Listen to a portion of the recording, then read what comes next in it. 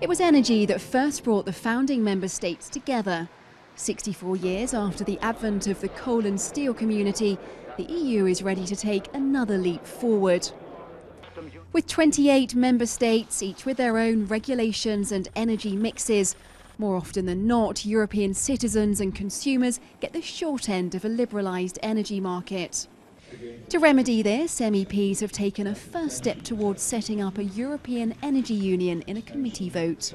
Today, I think we stepped up and showed that this ITRE committee is capable of working together across political parties in order to get things done. The main points of the new energy framework are energy security. The EU imports 53% of its energy. Its biggest provider is Russia, with all the political entanglements and uncertainties that come with that. Decarbonisation of the economy. With the Paris conference just around the corner, the EU wants to have a greater share of renewables in its energy mix. Le charbon n'a plus d'avenir dans un monde qui ne veut pas avoir la fièvre climatique.